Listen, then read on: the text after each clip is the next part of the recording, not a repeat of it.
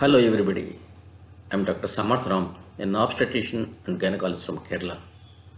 I would like to talk about the differences between SR Cannula and Panicker Cannula. The basic question here is whether Panicker really developed any PPH cannula at all. Here I am showing pulley suction cannula and Panicker cannula. You can see the similarities. The detailed story about this you can see in another video. Let me compare the differences between SR cannula and the so-called Panicker cannula. The basic and fundamental requirement for the suction cannula system to work is to achieve closed uterine cavity. Without achieving closed uterine cavity, negative pressure cannot be built up inside the uterus and the uterus cannot contract and retract to stop atonic bleeding. Panicker cannula is not built up on this principle. Panicker cannula and hole index. Panicker has given holes for a longer distance on the surface of his cannula. Sometimes some holes may stay in vagina and start sucking air. Then the cannula system do not work. In such a case, the cannula works like a suction tip and starts sucking, rapidly collecting blood from uterine cavity and fills the bottle quickly. It is almost like creating PPH. Panicker cannula and its diameter. The diameter of Panicker cannula is about 12 millimeters. When massive PPH occurs, this 12 millimeter cannula can easily get blocked. Blocked cannula is like a rod and it is no more a suction cannula. After vaginal delivery, this cervix is 10 centimeters dilated. This 12 mm diameter cannula inside 10 centimeter dilated cervix cannot achieve closed uterine cavity. This thin cannula will get blocked and get expelled along with blood clots when the uterus starts acting. Panicker cannula and the diameter of the holes. He has given 3 mm diameter for the holes, whereas in SR cannula it is 4 to 8 millimeters. The smaller holes on Panicker's cannula can get easily blocked when massive bleeding is occurring. Once cannula get blocked, it is like a solid rod and no more a cannula. He suggests to keep half a dozen cannulas ready and go on changing whenever the cannula gets blocked. Panicker cannula cannot work independently without the support of oxytocin drugs. In a study by Dr. Kasturi Donimath from Hubli KIMS shows SR cannula works even without oxytocin drugs. More than 30 to 40% failure rates are reported with Panicker cannula from Calicut Medical College. This cannula now replaced with the SR cannula.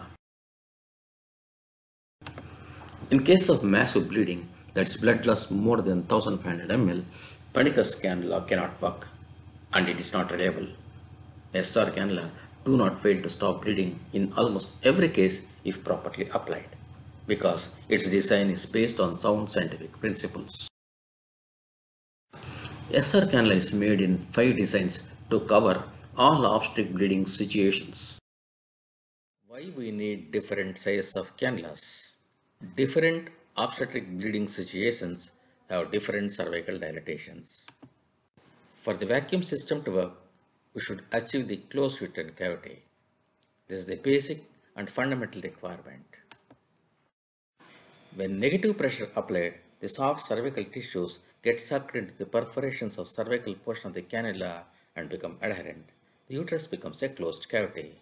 Further application of negative pressure results in constriction, contraction, and firm retraction of uterus on the surface of the cannula to stop atonic bleeding.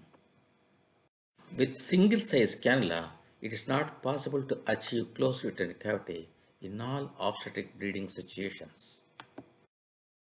Post-abortal cervix admits only thin cannula.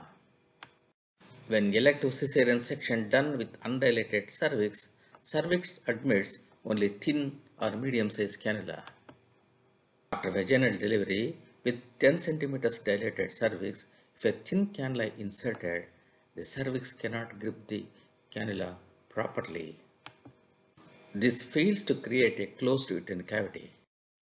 When bleeding is massive, this thin cannula gets blocked quickly and it cannot create negative pressure inside the uterine cavity. This blocked cannula can get expelled along with the blood clots when uterus starts acting.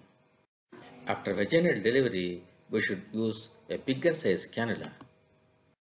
Massive bleeding, we should use the biggest size cannula. For all these reasons, we need different size of cannulas for different cervical dilatations. My comment on Panicker Cannula got published in Indian Journal of Obstetrics and Gynecology, that is IJOG. The first original paper on SR Cannula was published in November 2014 in SR Journal. Panicker is my fourth co-author. Within a month of original publication, Panicker plagiarized my article and published another paper in ISPub Journal. In this paper, he made himself the main author and made me co-author without my knowledge and consent. After my complaint, his plagiarism was confirmed. His article was removed from the journal's website and he was blacklisted for further submissions to their journal. SR Cannula received many awards. Received the topmost prestigious senior category Korean Award for the year 2017. Received Kerala Federation Gold Medal for the year 2015. Received Dr. C.S. Don Prize at AICOG, Chennai. Received Certificate of Excellence by Government of Andhra Pradesh. Many publications occurred from different authors from all over the country. SR Cannula is being used in 16 major medical colleges in the country. NHM Tamil Nadu released funds to purchase SR Cannulas to all 37 medical colleges in the state. Currently, many dissertations are running in different medical colleges in the country. Thank you.